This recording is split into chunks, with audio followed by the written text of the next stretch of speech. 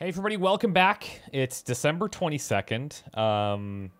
We got some crazy stuff happening with Lana, and now Lily is calling Colonel Henderson. We don't know why. Things are not looking good. I'm a bit worried that things are going to like culminate on like a Christmas Day type of scenario where, you know, everyone's like celebrating and something really bad happens. But I don't know, maybe not. Maybe we still got lots to do. I'm not sure. Muzika, you're going to be fine, buddy. Same with you, Percy. You're great. They say my stepmother's in Sharpwood for the day. She probably wants to see me at work, you know, to bug me with questions about my personal life or tell me about her fucking cataracts. I hate the bitch. I'd rather not even see her. If I decide to go hide in the forest all day, you'll cut me loose, right? What does that mean? Like,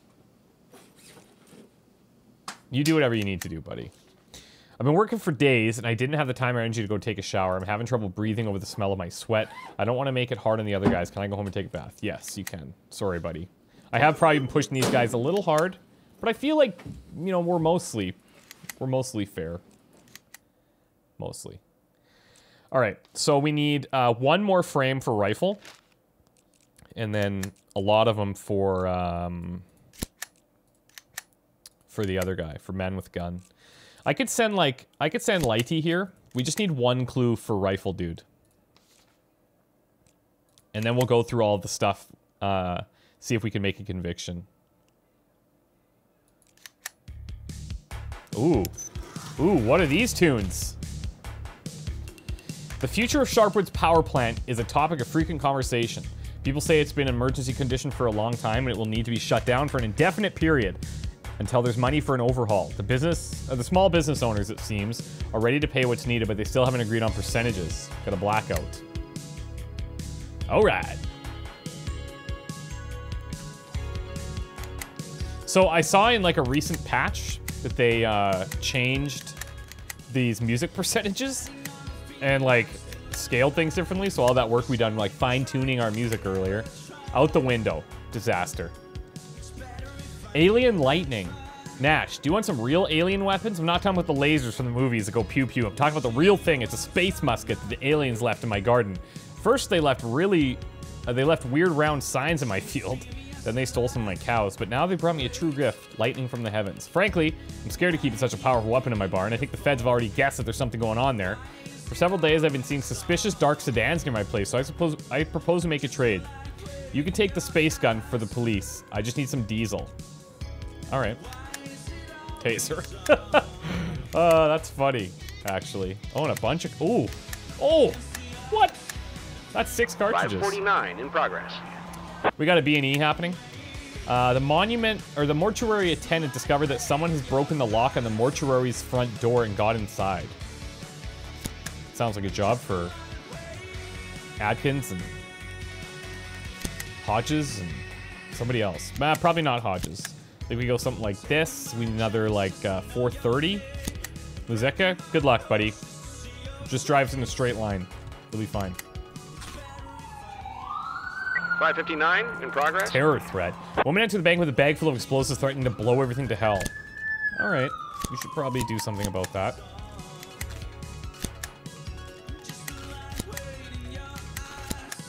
Boom. We'll send Duval on the terror threat, obviously. That makes sense.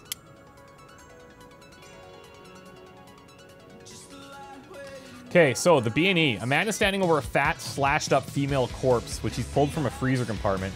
He's holding a bloody scalpel and a homemade bomb with a timer. Homemade bomb. Okay, so it's a timer. So if he it's not trigger activated. If we attack him, he's holding a scalpel. Let's order him to surrender with any one of these guys.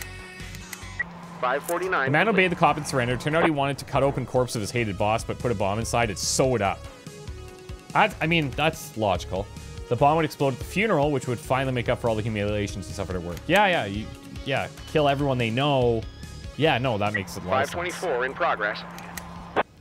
Big fight. Some prisoners were playing football at the correctional facility. Prison nicknamed Cyclops made a rough play on another inmate named Boogeyman. Fight broke out and the prison guards didn't dare intervene. I feel like this is like a false alarm. Cyclops and Boogeyman. The last time we assumed a false alarm the other day, didn't work out that great.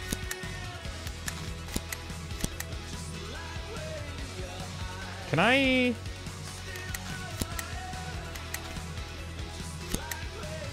hold on. I guess we'll do something like that.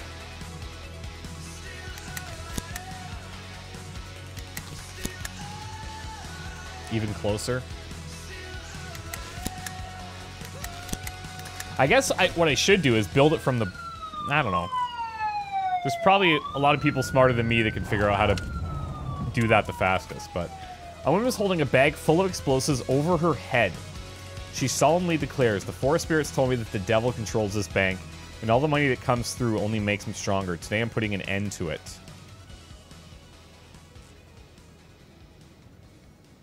Let's evacuate the building. Criminal refused to allow the cop to begin the evacuation. The forest spirits warned me that the devil would send someone to save his servants. Everyone here must perish in the ruins, for they have fueled his defilement in their wicked gold. Snatch it, probably speed, but then we're just holding it. We could just taser. We got a whole bunch of cartridges, so let's just 559 go. complete. Psychiatry patient. Yeah, that makes sense when you think about it. Don't even got to think that hard, honestly. Mr. Nash, the missing corpse case against Victoria Ashworth is falling apart. Really? Not enough evidence. I'm going to have to release him. I don't like... They always say him in this game, even when it's not a him. I don't think such a failure will have a positive effect on your apartment. I wonder what that was then. We'll pay the $1,000, but still. It's really bad that we just pay that and we're like, okay, no problem. Let's go negotiation here. I should have went shooting to max that out. And Belmont, Mr. Baton, will go everything other than baton skills. There's been, like, actually quite a few cases where I've been pretty confident in all of them, but there's little details that I must be missing. A drunk elderly man attacked his friend for calling him a castrated dog of capitalism. And these drunk old guys are going to be the death of me, honestly.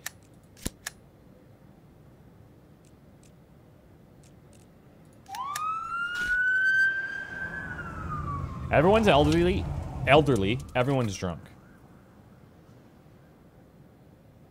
Everyone's a murderer. It's just, like, ridiculous. A boogeyman has pinned Cyclops against the wall and is trying to squeeze out his eyes. The other prisoners surrounded the fight in a tight ring and are taking bets on who will win. Oh, I just thought of something. We are no longer getting, like, income at the end of the days. And, like, able to hire people. The last few days, anyway. Okay, separate the fighters with the baton or bet on Cyclops. Baton time. Who wants this? Brady! 524. Cop strikes the fighters in the kidneys. Boogeyman's battle against Cyclops came to a swift end. The crowd of inmates disappointed because all the bets were called off. Sorry, dudes. I thought that one was bogus, actually, but it wasn't.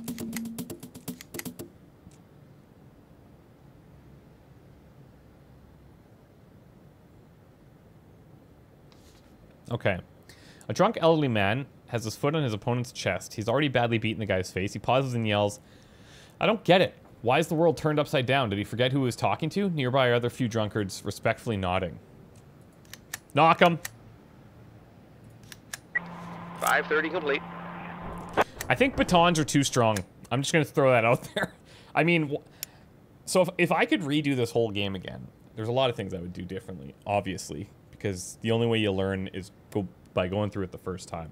But batons are just so... They solve so many situations, and because they're not single use, everybody... you should have enough for like almost your entire force, you know? 564 in progress. Terrible stench has flooded the street. Local residents are convinced that someone is cooking up narcotics. I mean, I'm not going to bring Adkins tomorrow anyway, so I might as well drop her fatigue a little farther.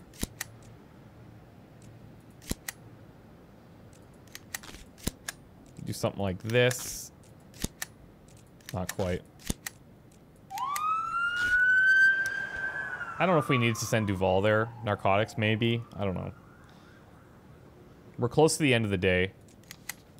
Okay, so we should have everything here. It's only a matter of, like, what order those would go in. But let's go through this now and figure out what's going on. So, forensic. He was killed by a gunshot at point-blank range.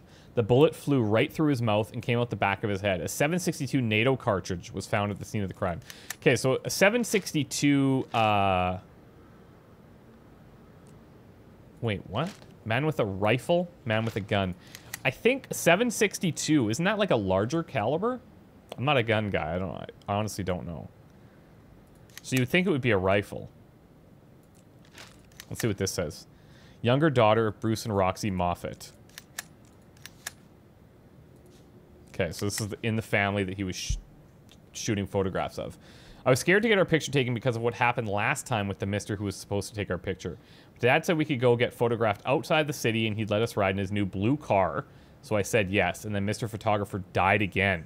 I told Papa that he has to buy a yellow car. Grandmother says the evil spirits in the forest are afraid of yellow because it's the color of the sun. But Mr. Photographer had a yellow car and he still died. Maybe it's because the sun is actually red. Yesterday I saw the sun was red. Okay, hold on. So, Dad's car is blue. Photographer's car is yellow. And the sun is red. Photographer's car, yellow here. Blue here. So it's got to be guy with the rifle then. Right? It's got to be. Maybe we're just short a picture here. But that's the key. I got really cold. We were waiting for Mr. Cripps, but my mother said that I should be a strong girl and not shiver, or I'd look bad in photos.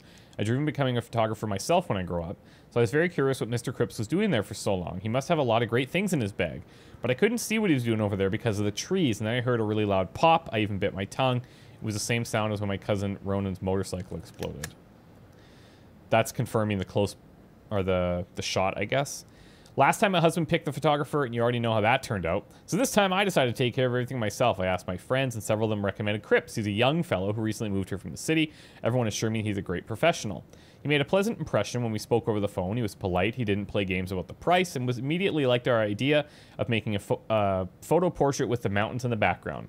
He said that he recently bought a brand new long focus lens, which would be just right for this shot. And while he was getting ready to take the shot, it turned out there was a scratch on the lens that would damage the photographs. He was genuinely upset. He got really dark and apologized several times, said that he would go get another one from the car and it would be fine. Seemed like he was a good guy. So that makes sense here. Okay, so this is him going back to the car. Goes back with the lens in his hands. Bends down to get something. But we have nothing about a phone.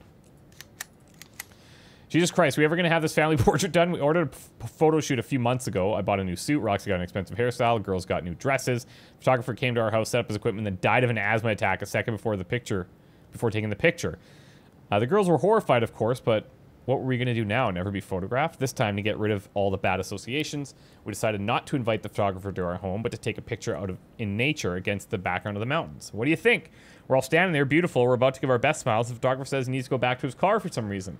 Meantime, we're waiting there. Somebody blows his head off. His brains are smeared across the snow. I don't think I'm getting my deposit back. All right, so I think we just need to wait. We need to do one more photo from Man with Rifle, and then we should be good.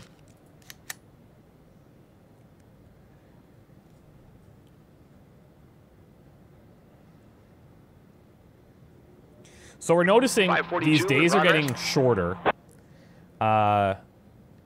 But everything else outside of these days is ramping up pretty quickly. Anonymous caller reported that a prostitute is doing business on the first floor of an abandoned girls' boarding house. Okay.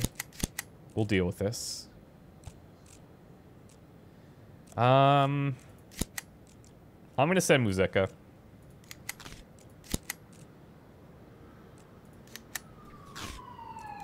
Drug manufacturing was false. Okay, lovely.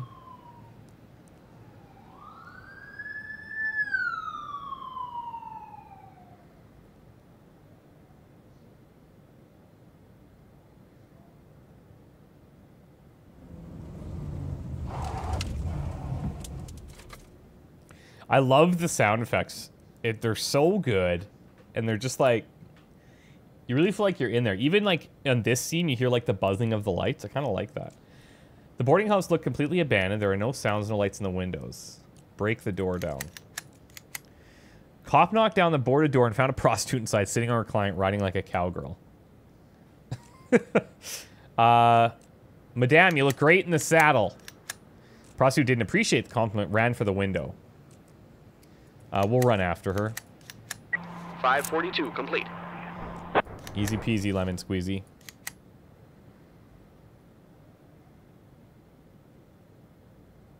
Okay, another successful day at the office, I'd say.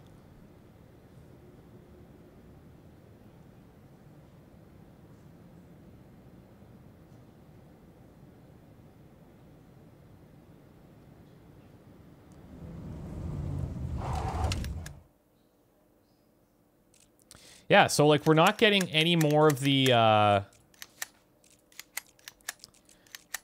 we're not getting the ability to like hire people or buy stuff anymore. That's weird.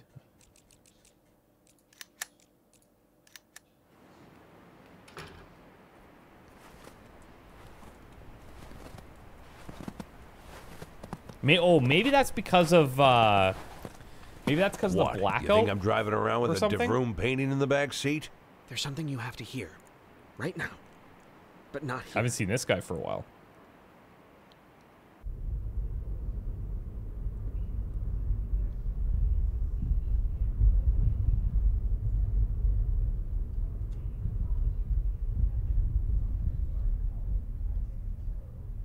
No, even further. Even here, someone could hear us. Are you kidding? We're in the middle of a snowy desert.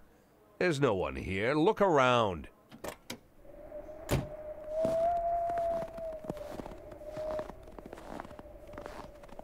That's a sweet snowsuit right there. That's pretty good. That's pretty good. Okay. Here. I just want him to disappear. Oh, I don't care snap. exactly how it happens. I'm not asking you about your methods. You know our methods well, Sheriff Reed. And you also know that things like this aren't done for free. How do you think a sheriff can repay you? I can forget that you exist. Forever. That's a generous offer, Sheriff Reed. I can't deny it. That's enough. Oh, You really shit. want to be rid of this person so much? I said enough! Yes, I do. I really do. Colonel Henderson said that you wouldn't do anything. He has a plan, but he needs to work out all the details. Meanwhile, you act like nothing's happened, okay? Oh, yeah. No problem. I'll be fine. Brainless bitch. What a brainless bitch. I didn't think she'd have it in her.